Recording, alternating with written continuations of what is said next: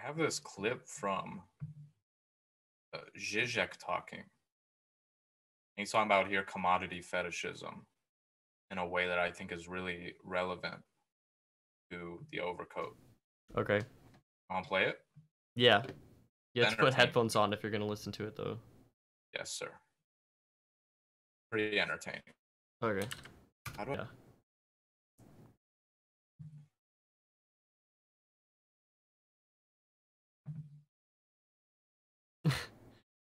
I'm sorry, Sherveen. What do you mean by what is open and what isn't? Like, open to walk up to, or what's open during COVID?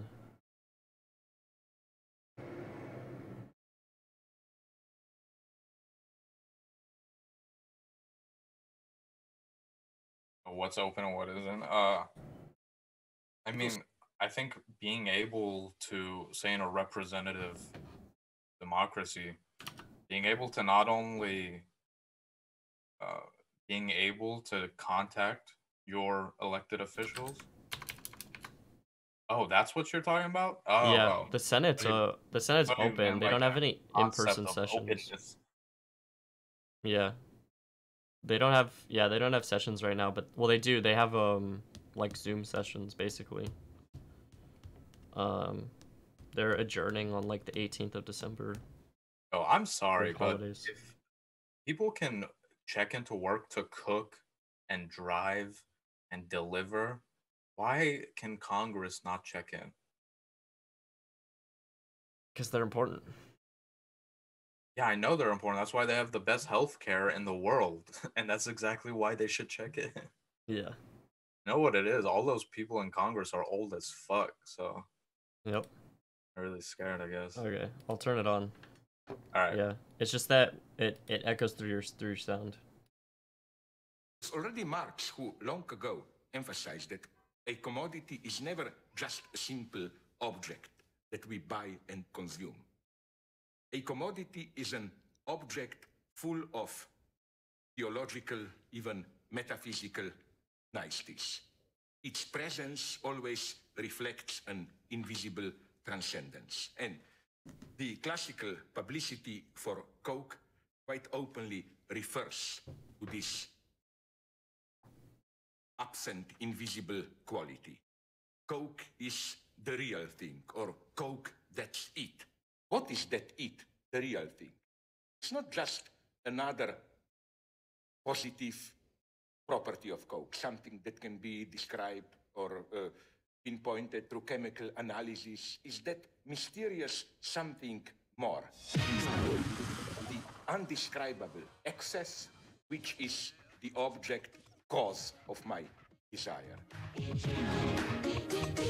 In our postmodern, however we call them, societies, we are obliged to enjoy.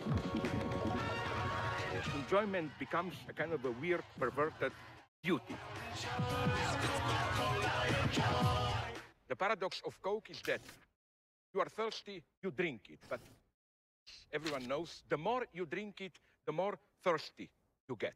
A desire is never simply the desire for a certain thing. It's always also a desire for desire itself, a desire to continue to desire. Perhaps the ultimate horror of a desire is to be fully built-in met, so that I desire no longer. The ultimate melancholic experience is the experience of a loss of desire itself. It's not that some return to a previous era of natural consummation where we got rid of this excess and were only consuming for actual needs, like you were thirsty, you drank water, and so on.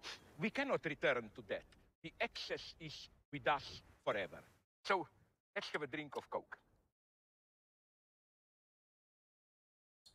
It's getting warm, no longer the real Coke, and that's the problem. You know, this passage from sublime to excremental dimension. When it's cold, properly served, it has a certain attraction. All of a sudden, this can change into sheet. It's the elementary dialectics of commodities. We are not talking about objective, factual properties of a commodity. We are talking only here about that elusive surplus.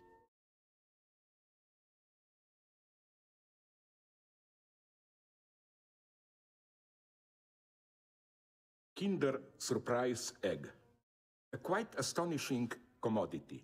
The surprise of the Kinder Surprise Egg is that this excessive object, the cause of your desire, is here materialized in the guise of an object, a plastic toy, which fills in the inner void of the chocolate egg.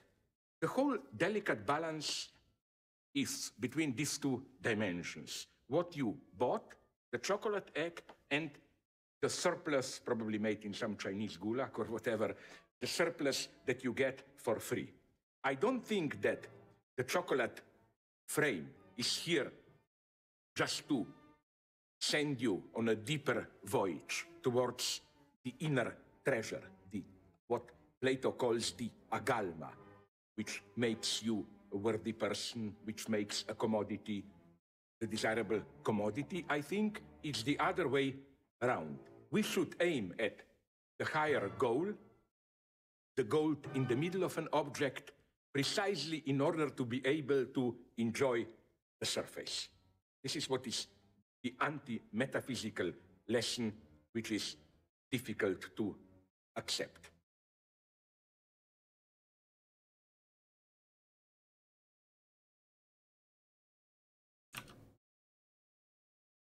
That was fun.